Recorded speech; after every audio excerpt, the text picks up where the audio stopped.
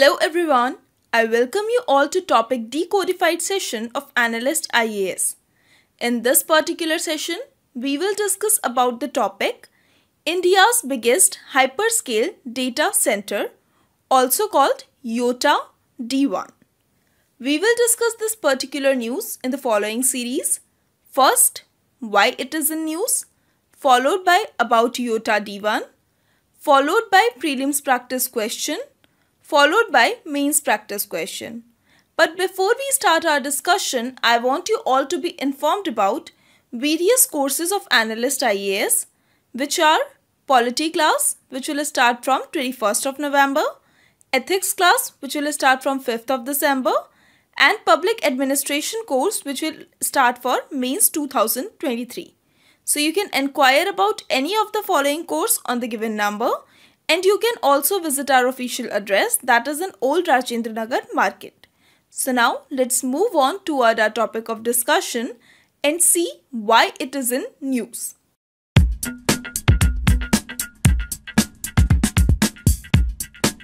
While inaugurating North India's first hyperscale data center, Yotta D1, the Chief Minister of Uttar Pradesh explained that the state achieved the target of installing 250 megawatt of storage capacity with an investment of rupees 20,000 crore within a year of launching its data center policy. So this brings Yotta D1 into news. Now we will see about what is Yotta D1. Yotta D1, built at a cost of rupees 5,000 crore, is the country's biggest and UP's first data center. It is spread over an area of 3 lakh square feet at the upcoming data center park in Greater Noida, Uttar Pradesh. Now we will discuss about the significance of this particular data center. The data center will increase data storage capacity of the country, which until now stood at 2% only, despite the fact that 20% of the world's data is consumed by Indians. It is also expected to increase gross state domestic product, also called GSDP, significantly while creating new avenues for investment and huge employment opportunities. Yotta D1 features internet peering exchanges and direct fiber connectivity to and from global cloud operators, making it extremely useful for global connectivity. And Yotta D1 will be the first pillar of North India's 5G revolution. India's data analytics industry is estimated to reach more than $16 billion by 2025. Therefore, paying special attention to promoting investment in the data center infrastructure is a step in the right direction. The presence of data park would allow big companies like Google and Twitter to have a data center for hosting, processing and storing data. With 5G and edge data centers rolled out from this center, consumer will get easy access to videos and banking facilities at a fast pace. So this was about the significance of this particular data center. Now we will discuss about the growth story of India's data industry. First is the impact of COVID-19.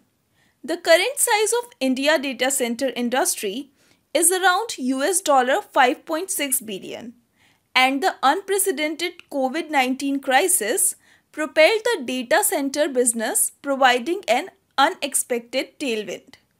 Technology adoption and digitalization across the sector were fast-tracked globally, and India also leapfrogged at least a decade in the past couple of years. The lockdown and subsequent restriction became a massive catalyst for digitalization across the sector like banking, education and shopping. And this particular thing led to increased use of data consumption and internet bandwidth across the country. The second is NIC Data Center.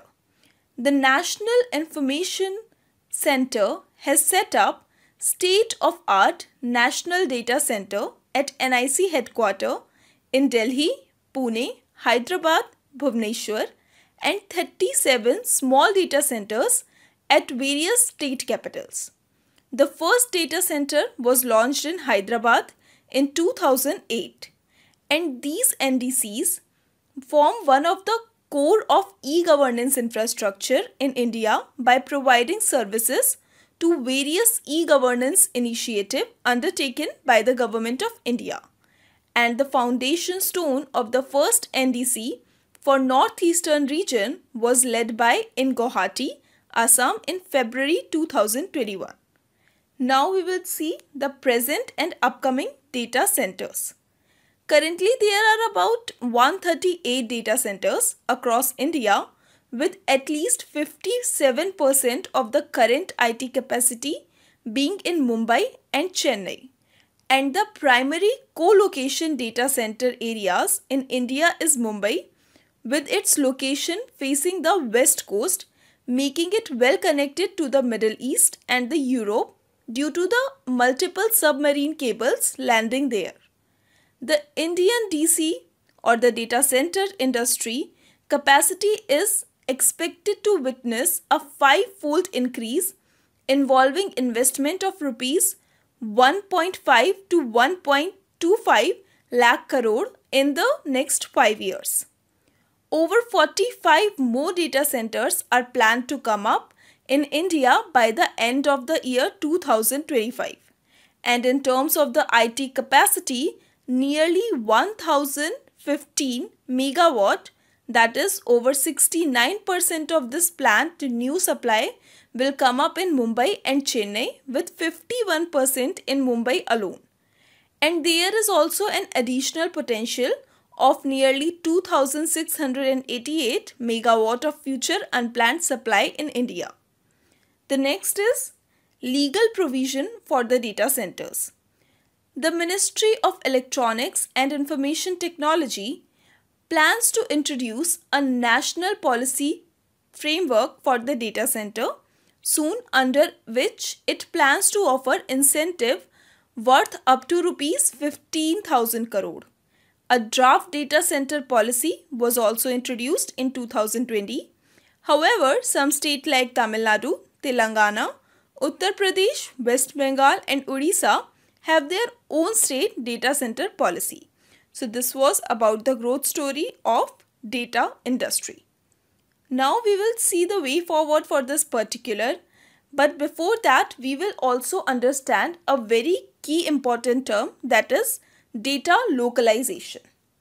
The data localization simply means restriction the flow of the data from one country to another. It means that the personal data of a country's resident should be processed and stored in that country only. As of now, much of the cross-border data transfer is governed by individual bilateral mutual legal assistance treaties, that is MLATs. In India context, localization will make it mandatory for the companies collecting critical consumer data to store and process it in the data center present within India's border.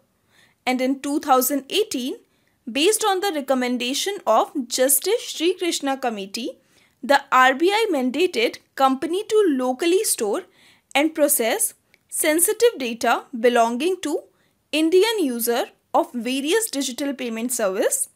Until then, most data from India was being stored on a cloud database outside the country. So this was about data localization. Now we will see the way forward for these data centers and data localization. As India is poised to create up to $1 trillion of economic value from the digital economy by 2025. And North India is already preferred destination for Fortune 500 companies. Recognizing the region's potential and undeserved data center demand, continued investment in data center will lay a robust foundation for the Digital India growth story.